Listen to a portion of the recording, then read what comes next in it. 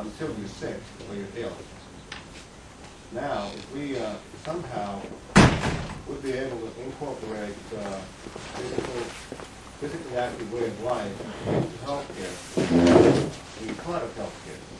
At the other end of the spectrum, where at the other end we have illness intervention, then we would have a whole new sort of forum to talk about this. So it's an interesting view, because in our group we often use it this question: how differ physical activity? How differ physical activity benefits of physical activity promotion when you see health organization report that, and when sport organization report is quite different. It's quite different, you see, and I think that because you see, when we talk about this in health promotion context, so physical activity is one instrument there. But when we talk about sport organization, it's our value. We love it. We live for it. And just in Finnish radio, it was, you see, the director of Finnish health institution reported physical activity is important, do it. And then was, you see, same topic from Finnish and given from Finnish Central Sport Federation. It has to be different. They are talking about same phenomenon, but the relation to this phenomenon is completely different. And that's the way how I see that when you take this up. So that our message coming from the field of physical active way of living, which is our basic value, and so I think this is one opportunity to Tapisa to take room, to take place, beside this WHO. So I would put my words so strongly. However, you see now, but I return to this. Return to my question because it's important. Bea is skillful. Even I'm skillful enough to take yesterday's material, put it there, and that's the concept. Because there is good information, but it's a process. So how did you discuss about this nature of the process? How, because we have now really good information and material. In technical terms, it's a piece of cake to put it there. But to get it, you see, living process.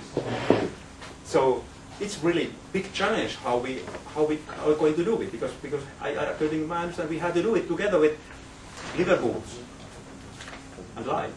Well, so I think this is a question for the roadmap now between today and the 4th of September. Yeah. And we will be announcing how we are getting on in this time frame in a short time. In a short time means at the end of the meeting. And of course, we need some devoted people who are sort of following up this process. We will provide the necessary personnel at the Tafisa office for coordinating and for coping with this question. It is one of our priorities within the next 5-6 months up to the 4th of September. Yeah. And the good thing about this workshop is that we are so encouraged and have so much good stuff already that we don't think this work cannot be done. On the contrary, we are, even from a very realistic point of view, very confident then that we can manage to follow up what has been initiated today. Exactly. One important part of this discussion is, I think, that when we talk about this evaluation, good question. This, why we are evaluating this, for this purpose of the city, in case, for the purpose of active city concept, and so on. This, you see, this procedure as well. Because who is interested in evaluating? It is the results. For which purposes they are. So, I could comment to Jorma's question that I have to disappoint you. No, we couldn't come to a final solution or anything like that, but I think that we raised up or more produced the most important questions. For example, do we act through settings or individuals in our focus? Or do we provide tools for cities that should first act with the individuals and thereafter the settings because of their development phase? Since we are talking about global guidelines or whatever. So I think that important questions popped up and those decisions have to be made. What is the main emphasis and where and what kind of a toolbox we will create. The elements are there, as you mentioned.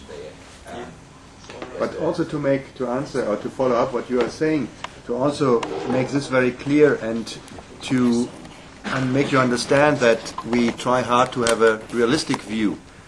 This concept will not be the 100% answer to all the requests and all the necessities a community might have in the broad field of physical activity and sport for all. We cannot, of course, Stefan, answer all those questions. According to our statutes, according to our experiences and current work, this concept will be a more operational one. You might even say a marketing-oriented program to put together all the tools, the opportunities necessary to work on the community level. And of course we will bear in mind that it is necessary that there will be modification of behavior, that there will be an increase of sport participation in a community. But at the present stage, if we are giving priorities, it is a paper which is very much sort of applicable, operational.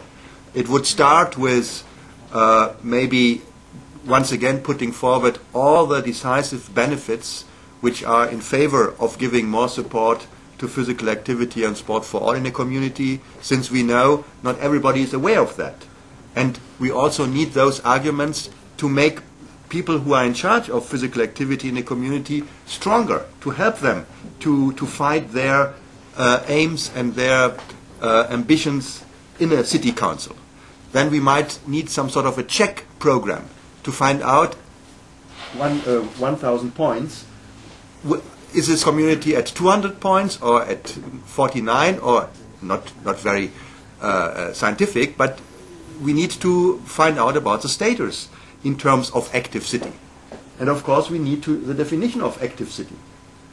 And we need the necessary, like it has been put forward by Liverpool. If you look at the Liverpool concept, they have 5 or 6 major areas how to improve, how to make sure that a city becomes active. Infrastructure, partnership-oriented initiatives, and so on. So it must not be this big project. Maybe we start like that. Okay, Yes. In terms of time, and so I think that if we could go to the second working group results, they relate quite a lot to what has been said here, and they, in a way, a little bit concretize what you have been doing. So I think it would give more food for thinking and summarizing what we have. But I have some questions, because this is the momentum that never ever returns, you see, this kind of people. So a couple of questions here. You see, Dr. Ari Karimäki's point, this social environment. Yeah. I think it's really something when we talk about you see, TAFISA message and WHO message. Because sport, physical activity, and living, it's a very social phenomenon. It lives vitally in the society. For example, yesterday's presentation, I think that this Iranian presentation, it gave a sense of, you see, social environment. It's really, I was very, you see, happy about this presentation, because I recognize myself as an administrator, telling how skillfully Finns are doing administrator